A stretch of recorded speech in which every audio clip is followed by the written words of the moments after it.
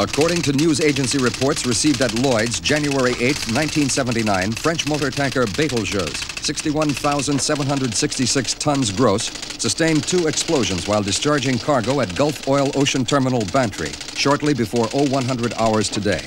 First explosion cut her in 2, and second, more powerful, followed almost immediately after. Reported that her 42 crew feared dead, together with 5 Gulf Oil shift employees. On the information received, Smit-Tak International Salvage Company, Rotterdam, goes into action. Smit Lloyd 107, Smit Lloyd 107. Goedemorgen.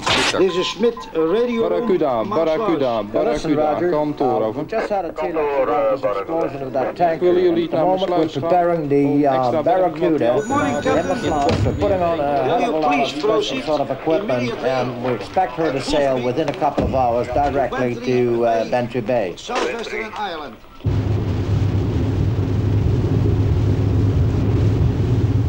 The salvage vessel Barracuda proceeds at full speed for Bantry Bay, Ireland.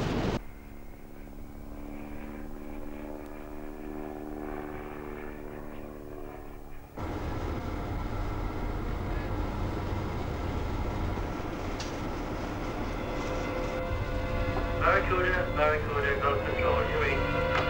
Ground control, Barracuda.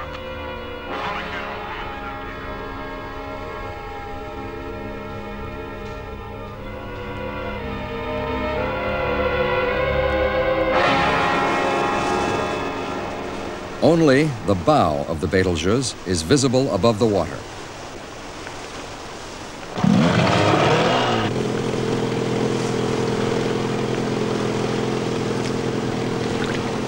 The salvage crew set out to make a first inspection of the stricken tanker.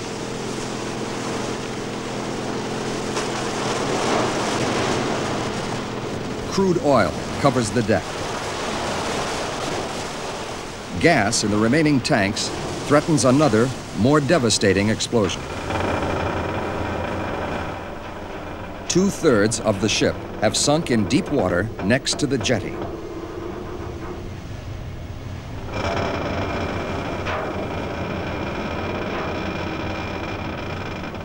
The forepart is inclined at an angle of 35 degrees.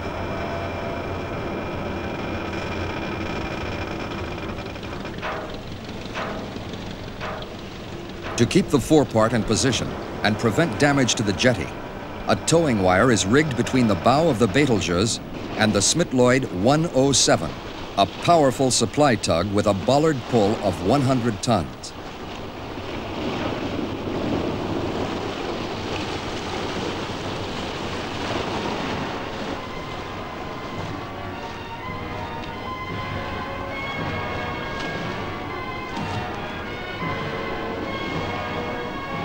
The obstructed jetty is the only berth for the tank farm. The wreck must be removed to clear the jetty. It is a monumental task, complicated by the totally unknown condition of the sunken part. Nothing on this scale has ever been tried before. If it succeeds, this will be the biggest wreck removal in history.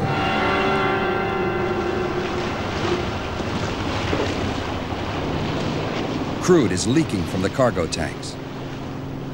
Planes are brought in to spray dispersant to break down the oil and prevent it from polluting the shoreline.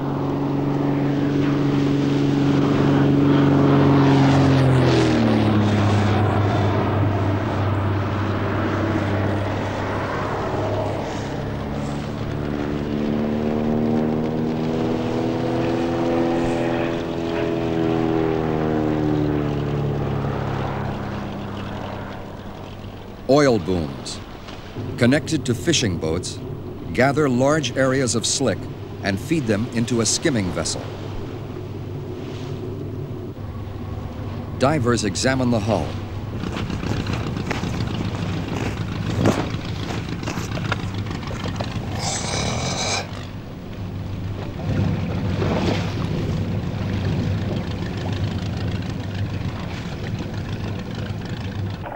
The tactics of the operation will be based on the observations of these experts.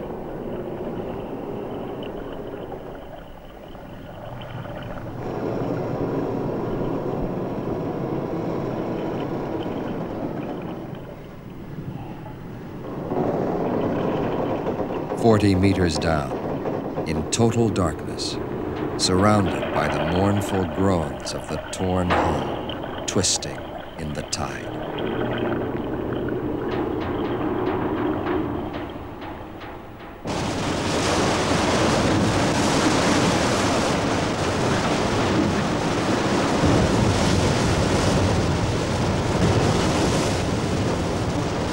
First underwater inspections show that the hull is not broken in two, but rather into three equal sections. The forepart seems to be separated from the midship. The aft part, with the engine room, has sunk by its own weight into 15 meters of mud.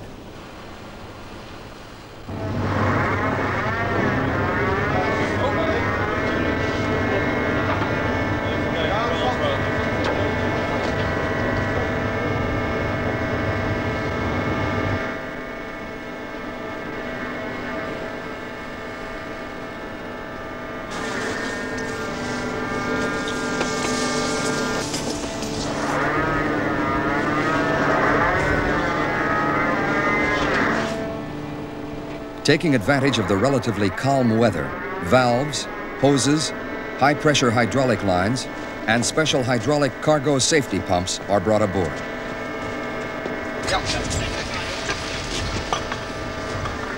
While the others are busy topside, the divers continue their inspection of the wreck.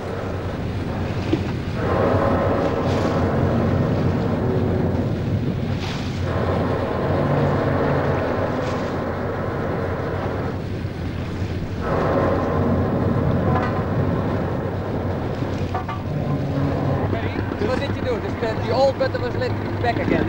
Oh, the same like Guinness. Eh? Same as Guinness. Yeah, but is it closed again? Yeah? According to the information available, it seems very possible that the bow section is only lightly attached to the rest of the ship. Therefore, mobile pumps ballast the forepeak to adjust the trim.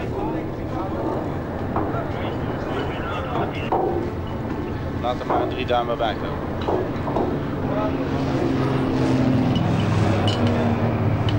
Heb je nou wel opzij bij? Ja, ja.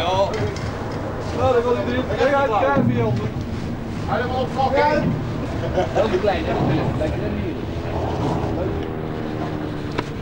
Ja, ground control. The Brennan Bay is viewing this is anchor. And then we will start pulling. Smith-Lloyd 107, The Smith-Lloyd 107 will try to tow off the bow section. Everybody just left the betelgeuze. Everybody just left betelgeuze, so you can start pulling now. You can start pulling now. Over.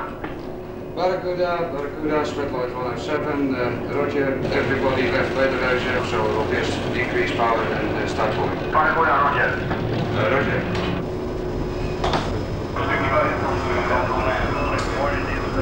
Hold on.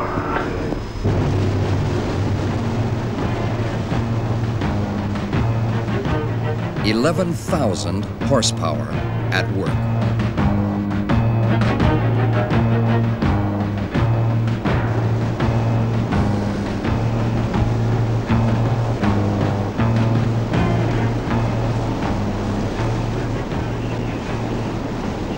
Somewhere.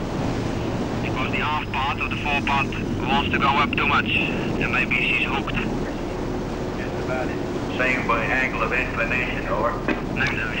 The bow section is still entangled with the rest of the wreckage. Now one of the alternative plans is put into action. The remaining crude oil in the bow section must be discharged. 500 meters of open water separate the casualty from the tank farm on Whiddy Island. Because the jetty's submarine pipelines cannot be used, a floating hose has to be rigged to pump the cargo to the oil terminal storage tanks.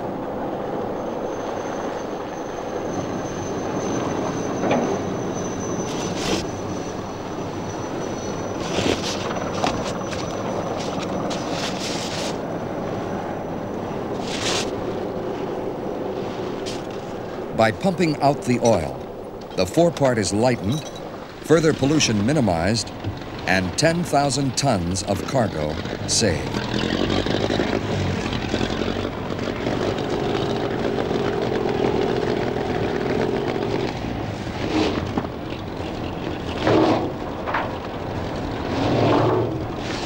The naval architect and the salvage inspector work out the highly technical details of unloading the tanks.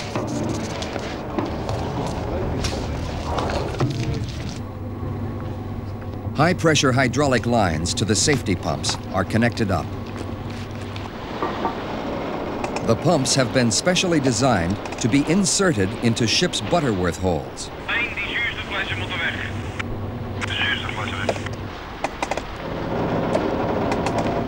Very carefully, the pumps are lowered into place.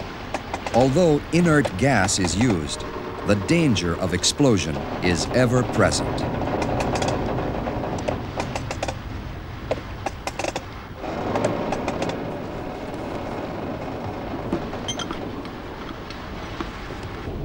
The hydraulic power packs are stationed aboard the Barracuda, standing at a safe distance off the tanker. The final connections are made, and pumping out the cargo begins.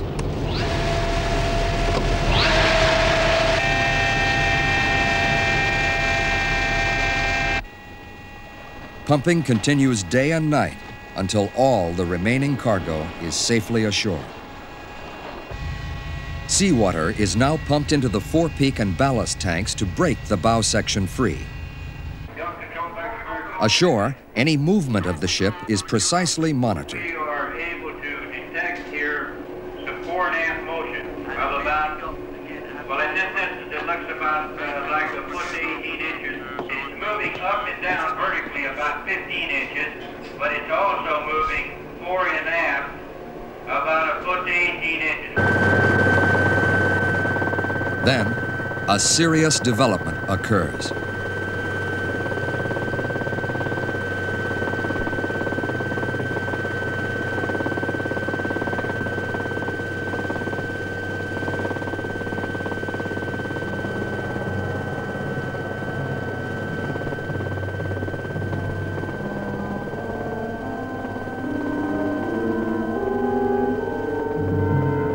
Bottom plating of the port side wing and center tank 2 ripped open as the bow section broke loose.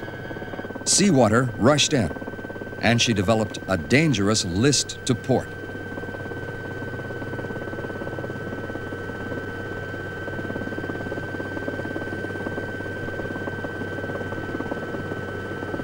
At this point, anything could happen. The worst being that the lightened bow section could flip over and lurch into the jetty. Proper action must be taken at once.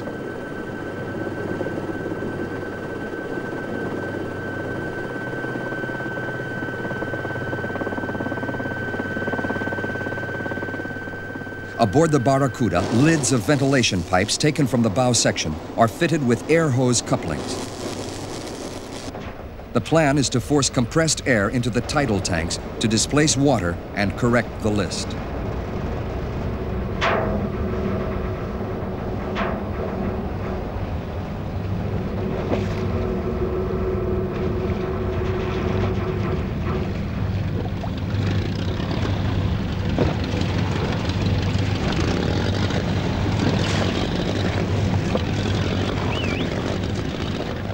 The next morning, the bow section is under control and is boarded for final inspection.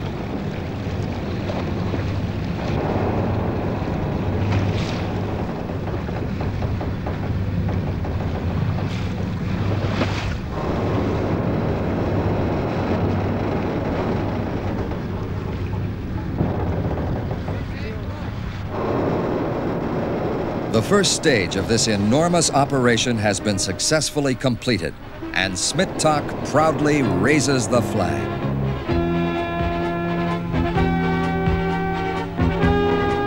With the Barracuda alongside to keep a constant air pressure in the ripped hull, the 107 tows the bow section safely away.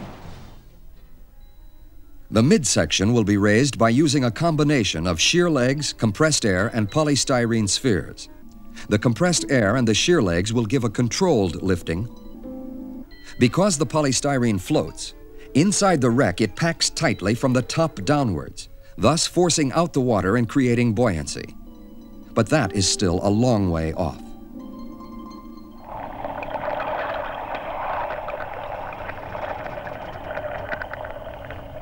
The crack, splitting the midsection from the aft part, will have to be completely cut through.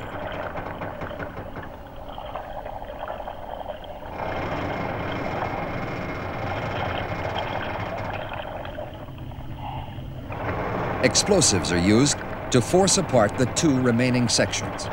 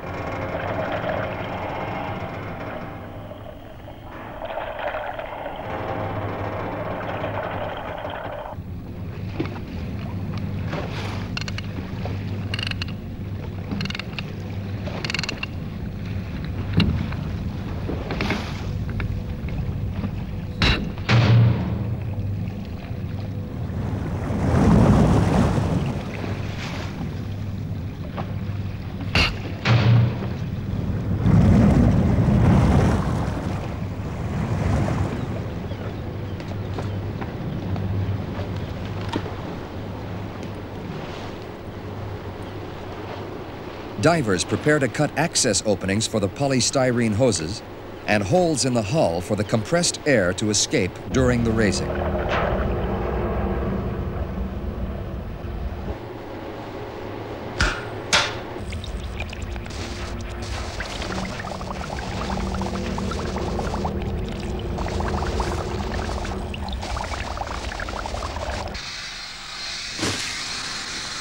In Rotterdam, 200 tons of polystyrene is processed for the resin.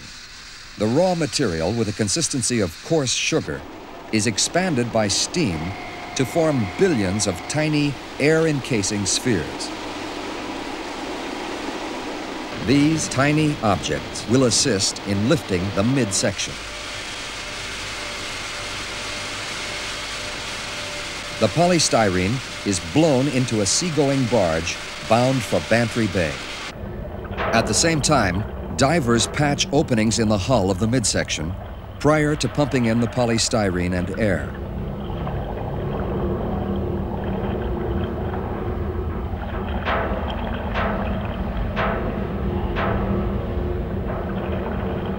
It's a tricky job, at up to 40 meters depth in poor visibility.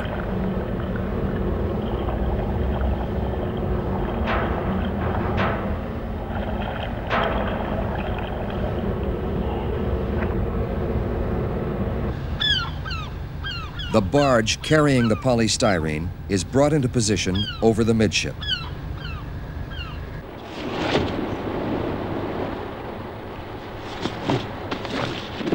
Hoses are rigged for pumping the spheres.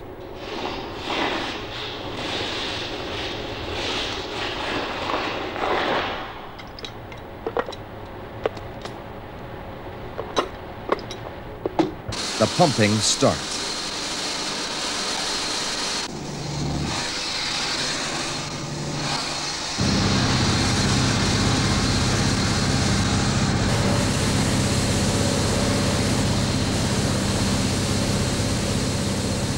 The pumping continues for 2 weeks.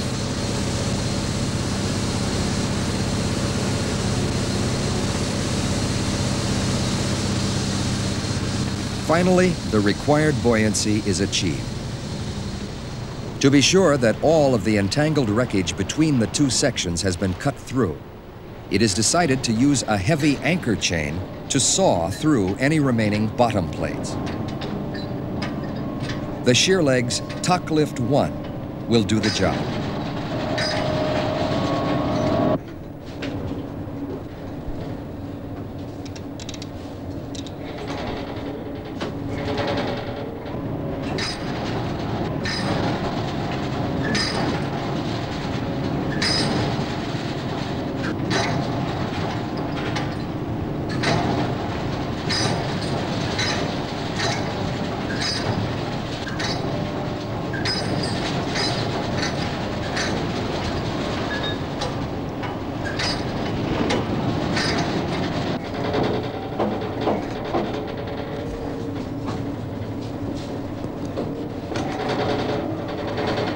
brute force and a delicate touch combine to rip apart the obstructing steel.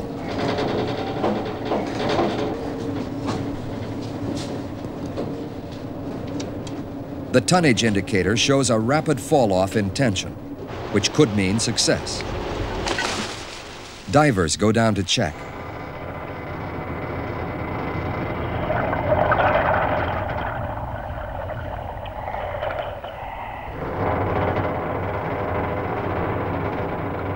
The cut is clean.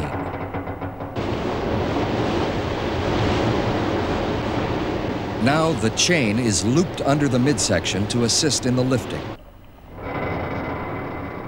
Air hoses are coupled. Compressed air is forced into the hull.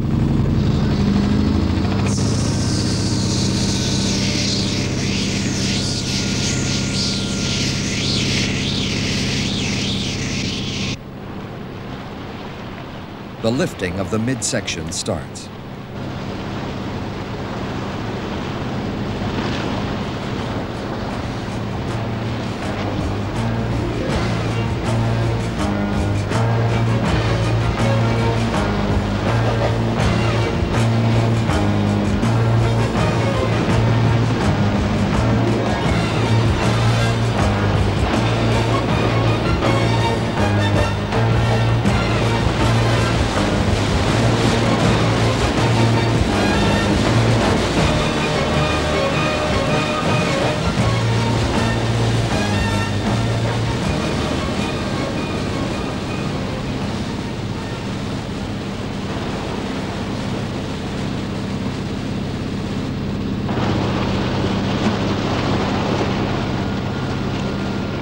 After 7 months on the bottom, the midsection floats.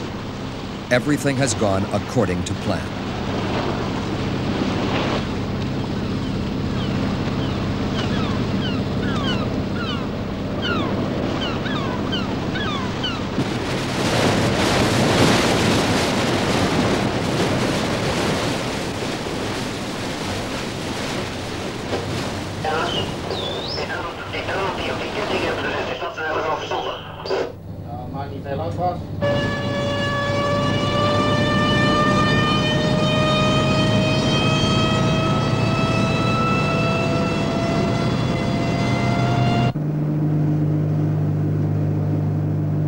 Tuck Lift 1 must use all her lifting capacity during the tow to shallow water.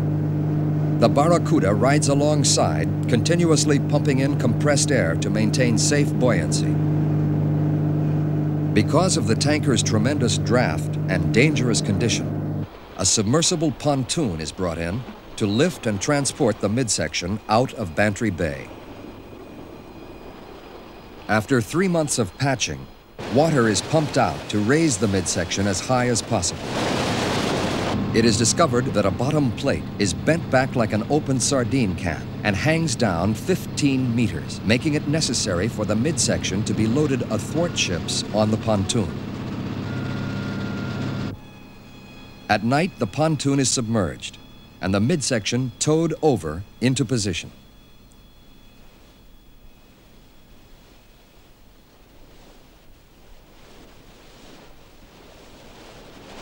The next morning, the enormous structure is securely in place and ready to go.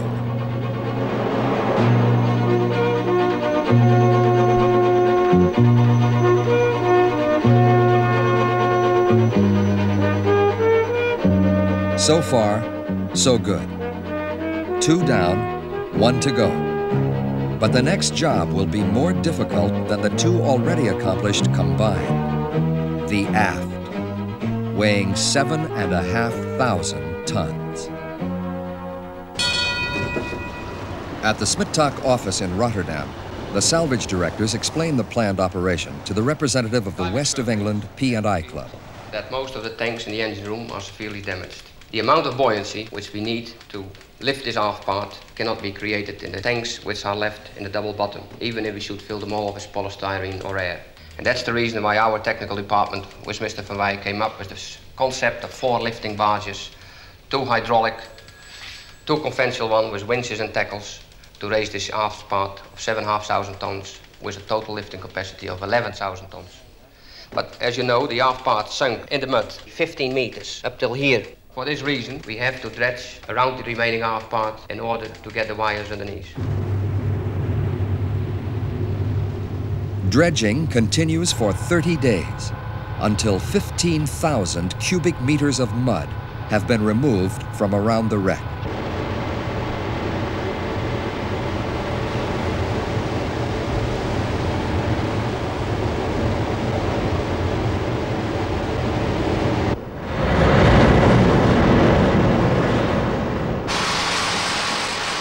At the same time, factories all over Western Europe are producing custom-designed equipment for the hoisting barges. Bow rollers, wires, sheaves, monkey faces, yokes, pulling shafts, winches, shackles, compensating wires, on such a scale as have never been used before on a salvage operation. All this equipment must be manufactured within 4 months.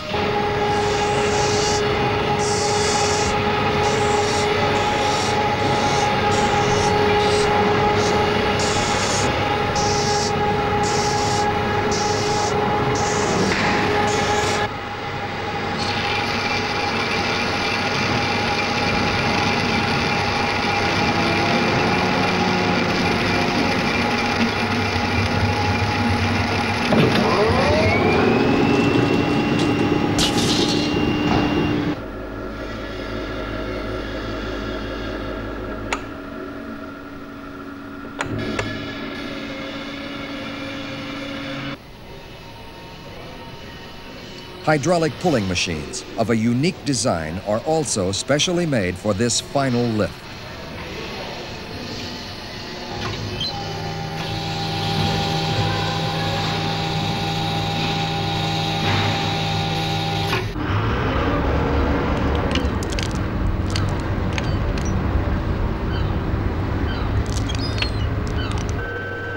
Barge Giant 21, fitted with the hydraulic hoisting gear, underway to Bantry.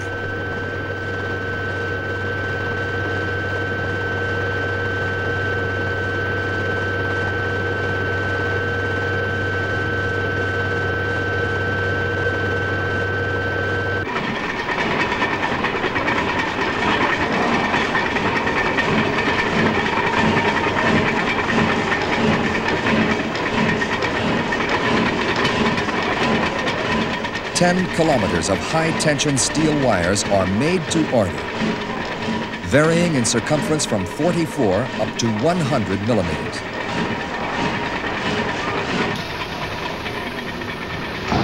This sling has a breaking strength of 630 tons.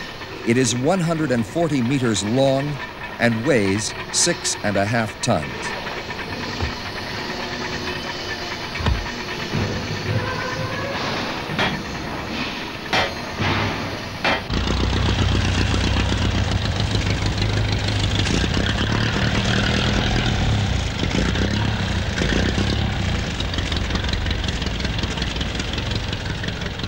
On location, 3 sets of 8 slings are pulled underneath the wreck and connected up again to the 4 lifting barges.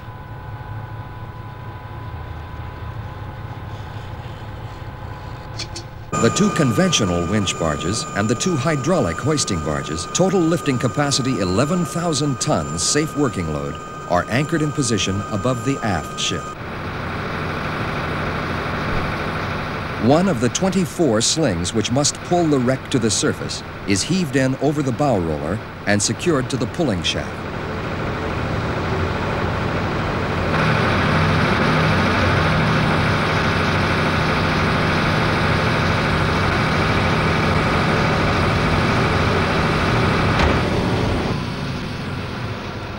This shackle weighs more than 200 kilos. Not an easy job, working with such giant gear.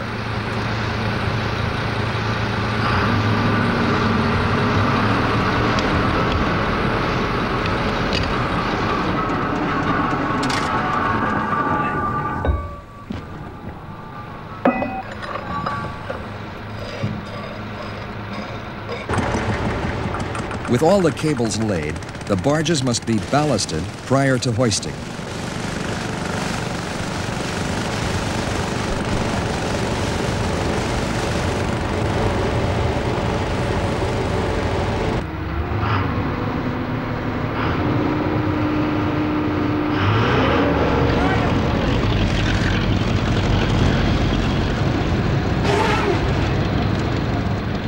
Steel plates are lowered into position between the wreck and the cables.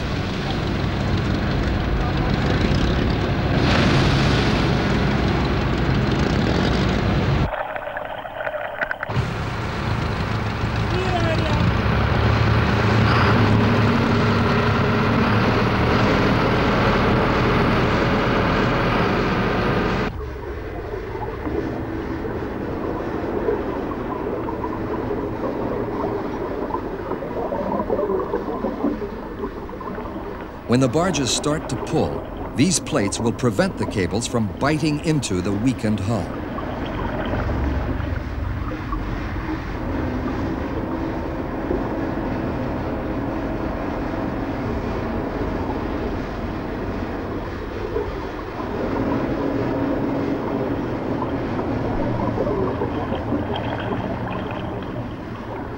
Transducers are attached to the wreck to register all movement during the lifting.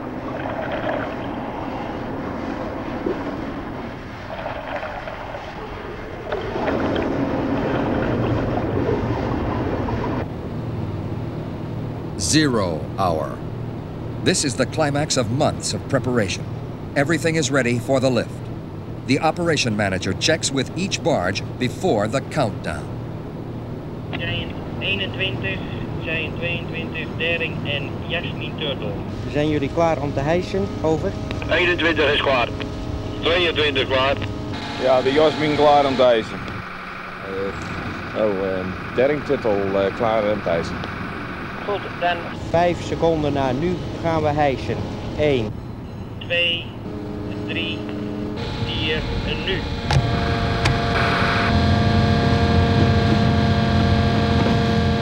"40 meters below, the wreck stirs in her muddy bed, and then, very, very slowly, starts her upward journey.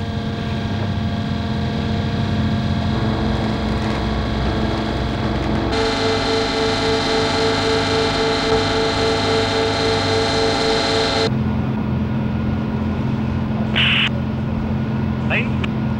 Ja, dit. Hou jij onze rollen een beetje ook in de gaten zo? Dan kijken wij naar jouw rollen. The shafts locked to the slings are drawn back by the specially designed pulling machines. Bogies on rails support the shaft's weight.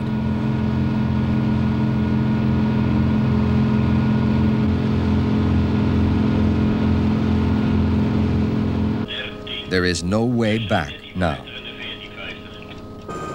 The 4 barges must hoist in synchronization to keep the wreck from sliding out of the slings. 21, 22, even opletten. Geef zo een seintje door.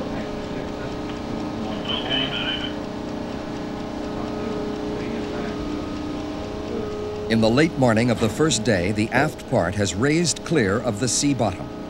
This allows the barges, with the wreck suspended beneath, to move away from the jetty and take up an ideal position for the remainder of the operation.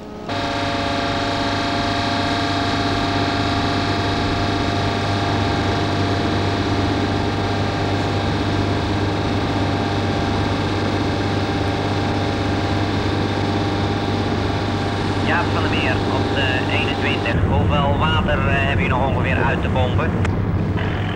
Central Control monitors each barge. Eens 1 wat langzamer gaat of 2 harder. Kijk maar wat je doet. Both winch barges are equipped with 5 kilometers of steel wire.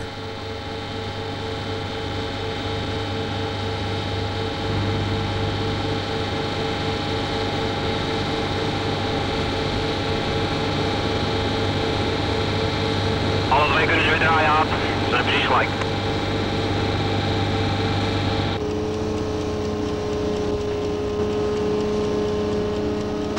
Any minute now.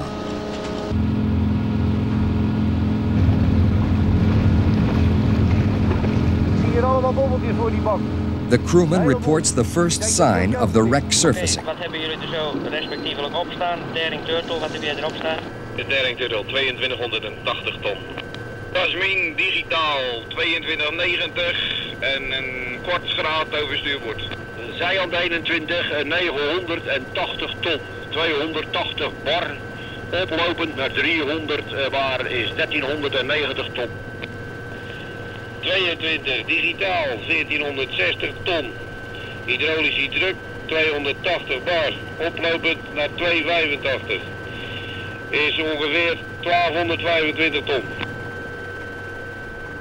Hoisting continues steadily.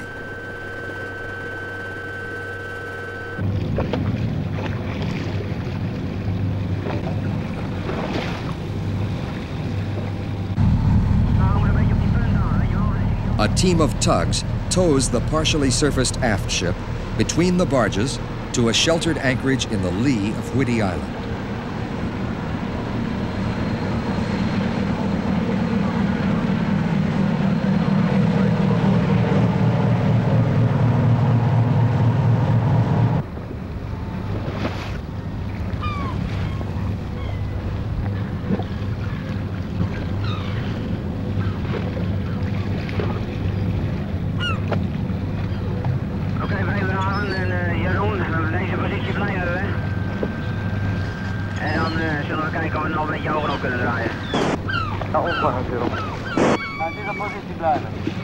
Deze positie blijven, ja. Cracks in the hull are patched so that the engine room can be pumped dry to create more buoyancy.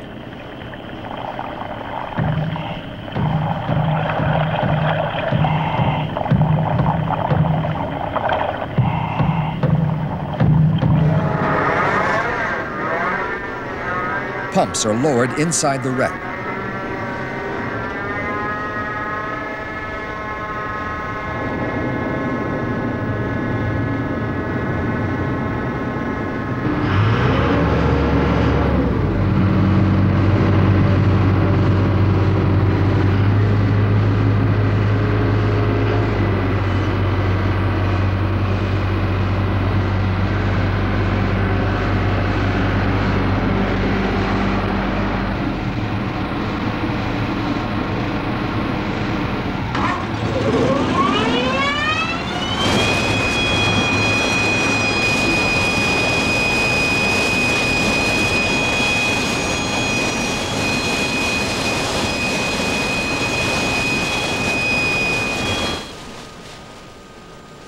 Slowly but surely, the combination of hoisting and pumping does the trick.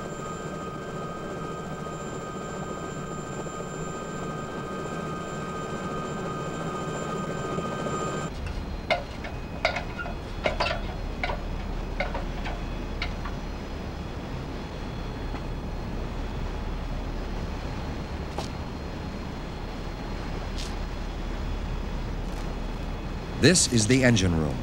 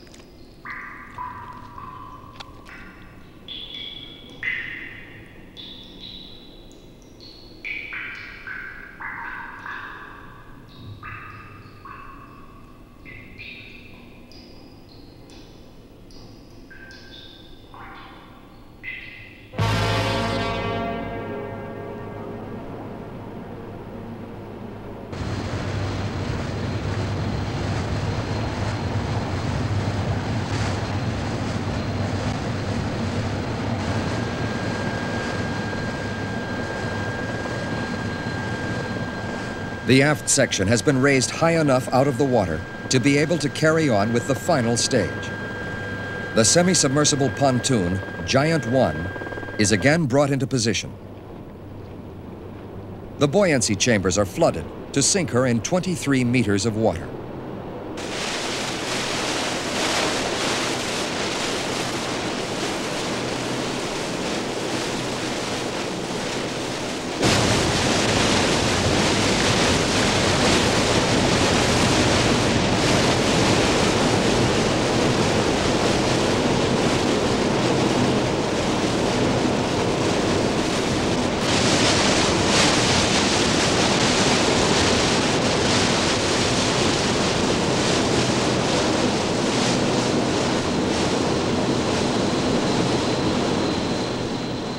With the 2 hydraulic lifting barges assisting to control stability, Giant 1 empties her tanks and slowly brings the aft section out, high and dry.